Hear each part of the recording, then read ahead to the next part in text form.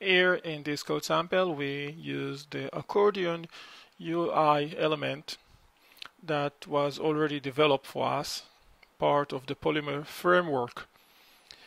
Here you can see that we place the element Polymer-UI-Accordion. We even specify the selected collapsible element.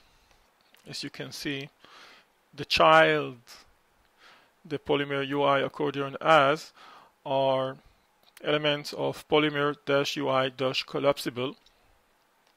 And here, as you can see, we have two div elements. The first is the title of the collapsible element, and the second is the content. Just make sure each one of these div elements includes the CSS class attribute assigned with the relevant CSS class. So this is how we create the collapsible element. Now if we take a look at this code, this is how it looks.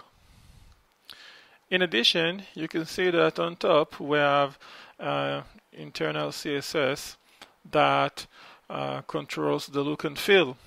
We could have these CSS code outside in a separated file. In this code sample, I chose to put it inside as part of the code sample.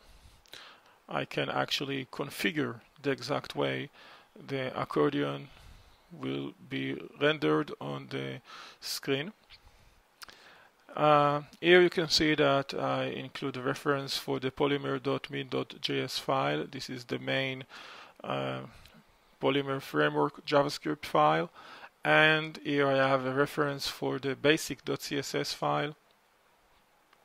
It is the main CSS, external CSS file I'm using here in this code sample. And in addition, here you can find the link element that refers the polymer-ui-accordion.html file, the file where the polymer-ui-accordion element is